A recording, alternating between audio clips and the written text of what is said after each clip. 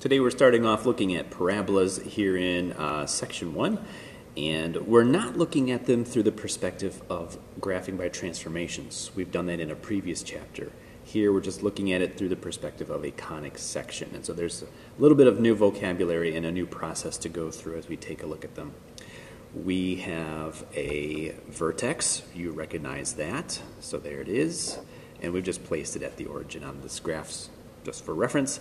But we have this thing called the focus. So when we graph by hand, I'll just label that with the letter F for focus. And we also have this directrix. So I'll graph this and label that with a capital D for directrix. This is not a horizontal asymptote. We're still drawing it as a dashed line because it's a reference line.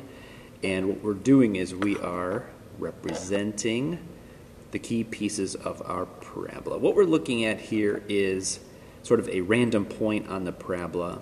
And the definition of a parabola is that every single point, let's use this as an example, every single point on that parabola is going to be the same distance from the focus as it is to that directrix, right? So if you were to measure them, they should be the same. Here's another point, just a random point. If you were to measure the distance to the focus and measure the distance to the directrix, again, they should be congruent as well. So what we're seeing is that the vertex is also equally distant between the focus and the vertex. So this distance here, we're going to label with the value of P. So as part of our equation, we will be using P. This P is this distance right here. Now we'll have two additional points to the right and to the left of the focus. So we'll be graphing 4 points altogether. The vertex, the focus, and then the two on either side of the focus. And this distance here is double the value of P. So that's a key value that we're using. That's 2 times P. So on either side of the focus, there it is. So that's our definition. A parabola is the set of all points that are equidistant from a fixed line called the directrix and a fixed point called the focus. Now, it's possible that our parabola could open upside down, right? We've seen that before. That would be a reflection. But it's also possible that our parabola could open to the right or to the left.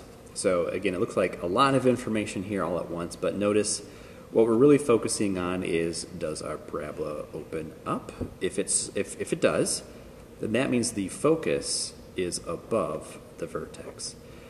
Does it open down? Then that means the focus is below. Does it open to the right? That means the focus is to the right of the vertex. Does it open to the left? Well, then the focus is to the left of that vertex, right? And so if we can figure out which way it opens, we know where the focus will be relative to the vertex, or the other way around. And we also have this value of P. It'll be negative if we're opening up to the left. The value of P is positive if we're opening up to the right. This value of P is negative if we're opening down, and this value of P is positive if we're opening up. So they're not showing you the signs here. They're not showing you if that's a positive or a negative P. It just happens to be positive or negative depending on which way it opens. But notice this coefficient in front is not just P, it's 4 times P.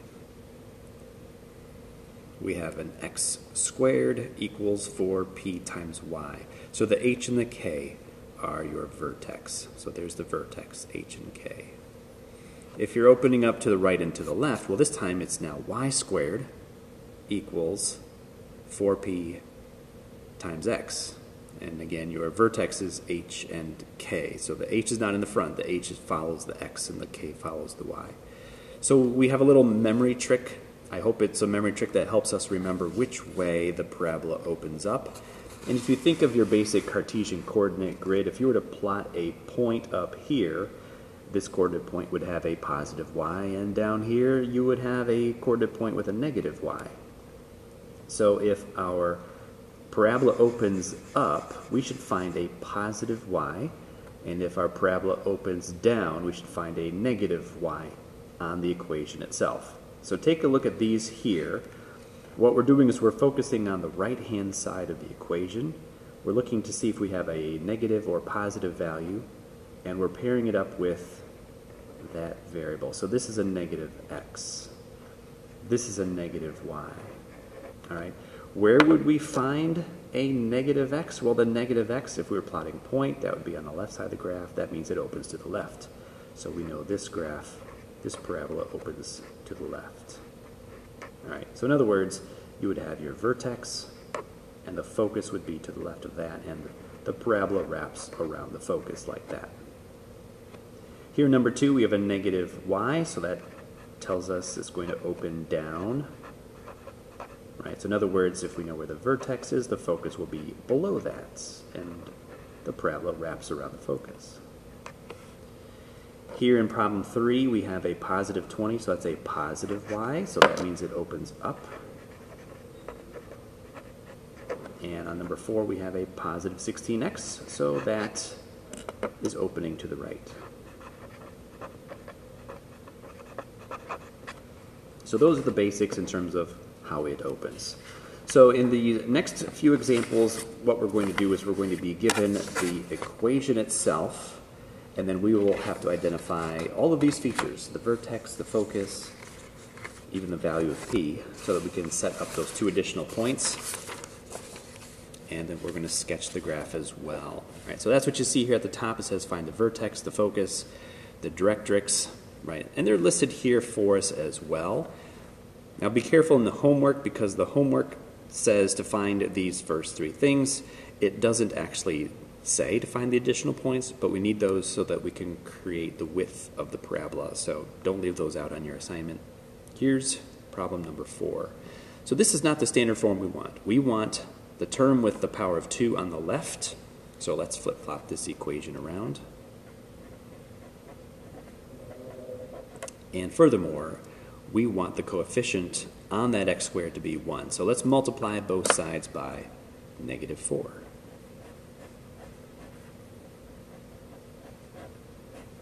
All right, so now we have a positive x squared equals negative 4y. I'm going to expand this a little bit because we want to recognize the h and the k. So right behind the x is the h, but there is no number, so that means h is 0. On the right-hand side, there's your negative 4 and y minus 0. Again, k is 0 in this case. So we know h is 0, k is 0. This coefficient of negative 4, that's not the p, that's the 4 times p. So if you set 4p equal to that number, that means p is negative 1. All right, so see that negative sign? We're thinking to ourselves, negative what? Negative y. So I interpret that as meaning it opens down. All right, so the vertex is at 0, 0. Plot the point. It opens down, so we know the parabola will look like this. That means the focus is going to be underneath it. How far below? That distance of p. So 1 unit down, and there's your focus. So label these with the letters. There's your V and F. The directrix is going to be the same distance of p, but on the other side. So 1 unit above, and it will go horizontally across, so D for directrix. So the focus is located at 0, negative 1. We want the equation of this horizontal line, so that's y equals 1. And then we need the 2 additional points. So we take the value of p, which again is 1. We double it, so we want to go 2 units on either side of the focus. And that will set the width of the parabola like this. And those additional points are negative 2, negative 1, and positive 2, negative 1. So that's the sequence of steps. Get the equation in the standard form, identify the vertex, the h and the k, identify the p, then we start plotting with the vertex, and then using the value of p and the direction that it opens, we can place the other items on there. All right, so what we're doing is we're just looking at different variations on this. And here, number 5, again, our equation is not in standard form. We want the term with the power of 2 on the left, so the x's will stay on the left, but the y with the power of 1 has to go to the other side. So we have x minus 1 quantity squared equals positive 8 times the y plus 2. Okay, now we're ready. So here is the h, and here is the k. Again, remember, you always switch the signs when you take that information out of the grouping symbol. So h is in fact a positive 1, and k is a negative 2. So we know our vertex already, 1 comma negative 2. What did I say? Positive 1 and negative 2. Yeah, that's what I said. There's the vertex. And which way does it open? We're looking at a positive y. So we can see that it opens up. So that means the focus has to be above the vertex. How far above? The value of p. We need that number. So 8 is equal to 4 times p. P is 2.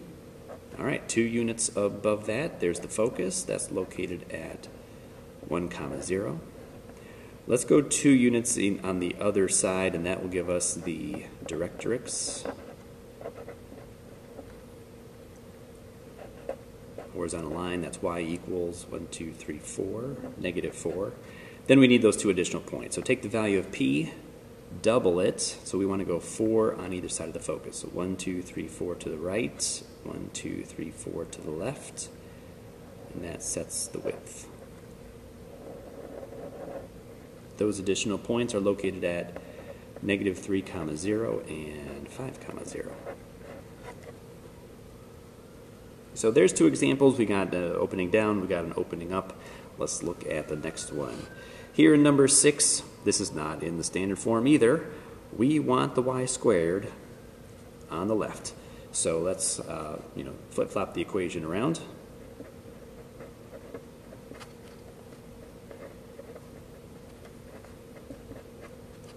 And again, we want the coefficient on that y squared to be 1. So multiply both sides by 4.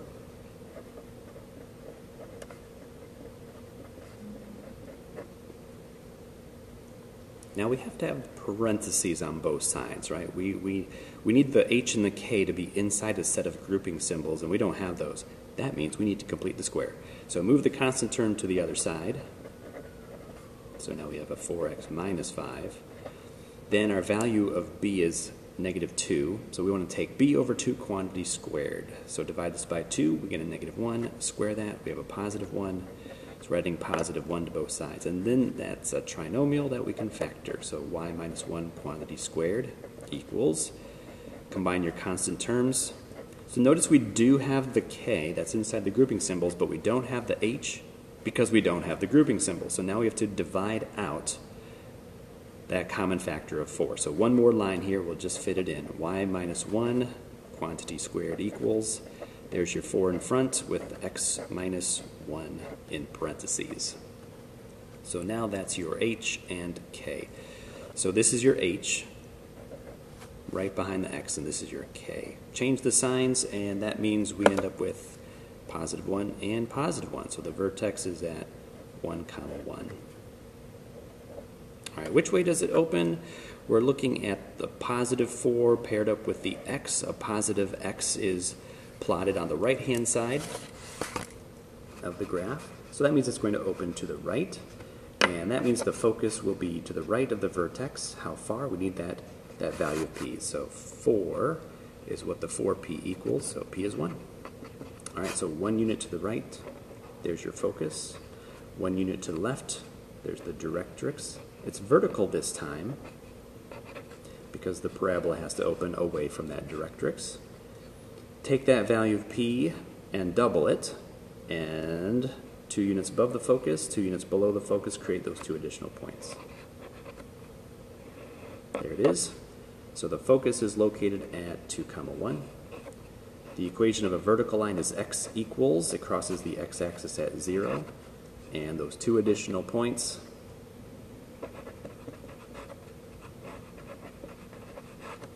and we're all set.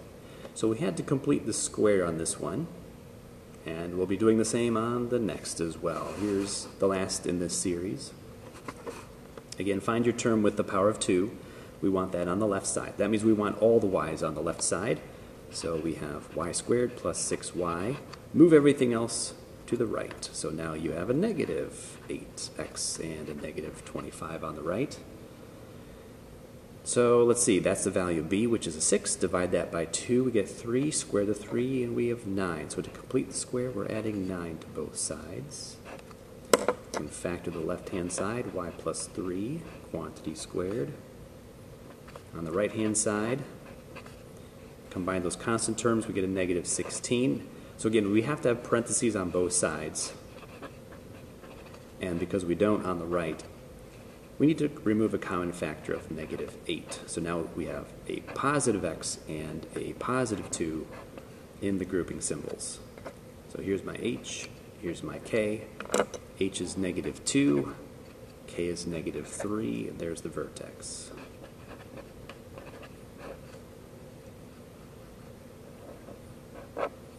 We can see that the negative 8 is paired up with the x. Where would we find negative x coordinates plotted? That would be on the left-hand side. So this opens left.